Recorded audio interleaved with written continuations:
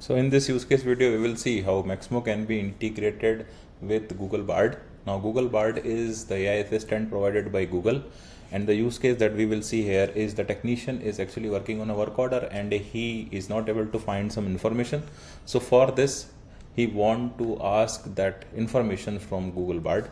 So to showcase, let's take one work order. Say technician takes this particular work order for electric car tune-up, and then he sees a button which is ask from Google Bard. Once he clicks on this particular button, a dialog comes where he types the question.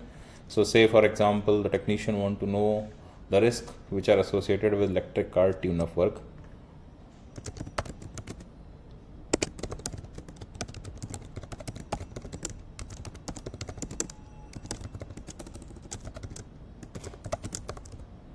And then he clicks on send question. So now Maximo is talking with Google Bard, and then this is the response which it receives. So you can see that Maximo has sent this particular question to Bard, and then Bard has taken this as an input and provided the output.